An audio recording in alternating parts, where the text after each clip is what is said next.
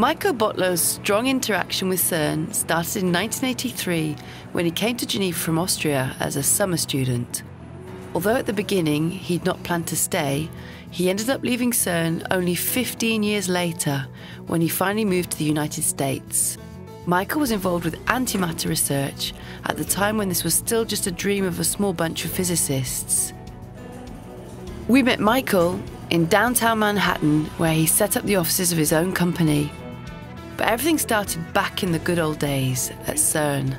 I'm an experimental physicist.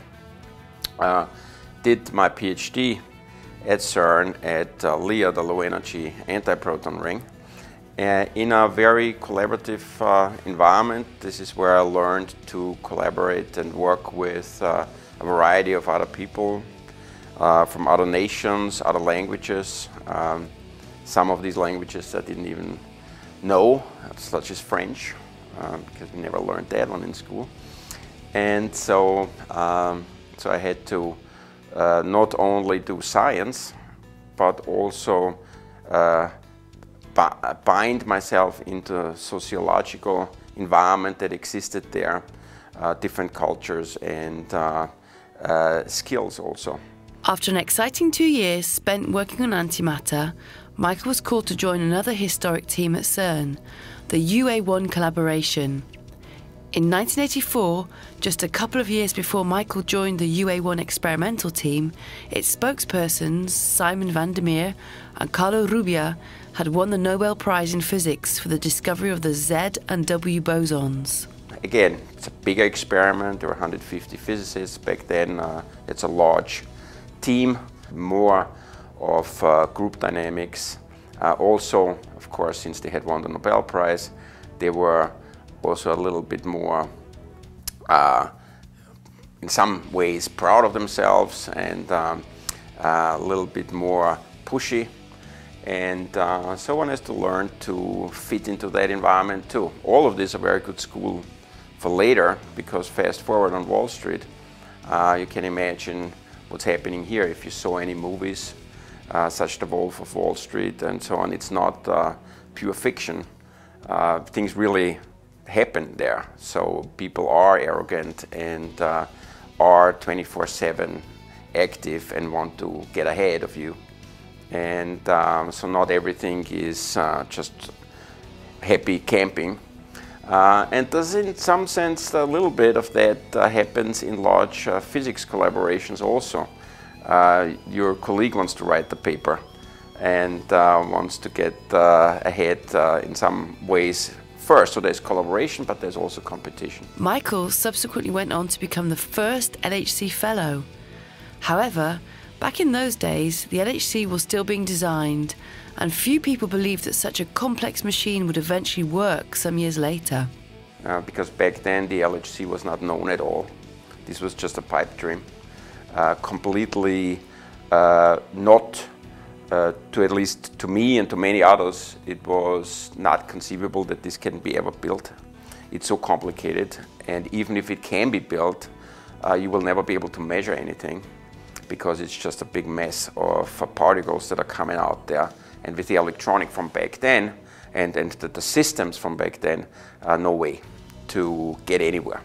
So anybody that proposes this must be hallucinating. Fast forward to New York. In 1996, Michael began collaborating with some of the most influential financial companies with their headquarters in Wall Street and seeking the best ever simulation of the world's financial markets. But wait a moment, what do scientists have to do with experts in finance? They have their focus, they are very driven, they work 24/7, they want to make things happen. So on that thing, not very different from a CERN experiment. Interestingly enough, the science is very similar too, because after all, the evolution of a stock price in time with its volatility is very similar to the evolution of heat in a rod. So you can describe some of the option calculations by using the analogy of the heat equation, which happens to be a differential equation. So from that point on, There is a lot of similarity one can now build into options derivations which have to do with physics. The same is true with Brownian motion, which is something people like Einstein already worked on. We use those concepts in finance. True also in terms of technology and computing. We use the same Monte Carlo techniques that physicists and scientists use to, for example, model the functioning of a detector. When particles fly through, that is Monte Carloed, and all the efficiencies of a detector is derived through Monte Carlo techniques. Same is true in finance. We use a lot of Monte Carlo methods to figure out what the evolution of stock prices are, and therefore we can calculate option prices, which are derivatives of stock prices, pretty accurately. However, the financial crisis of 2008 caused problems for Michael. His company was floated on the stock market. It was time for him and his colleagues to seek new challenges and create their own hedge fund, enabling them to forecast what is going to happen in the next millisecond, seconds, hours, days in the stock markets. Today, Michael continues to develop these basic ideas with his company, where a multidisciplinary team of experts coming from all over the world join forces to develop faster and faster software products for the financial markets.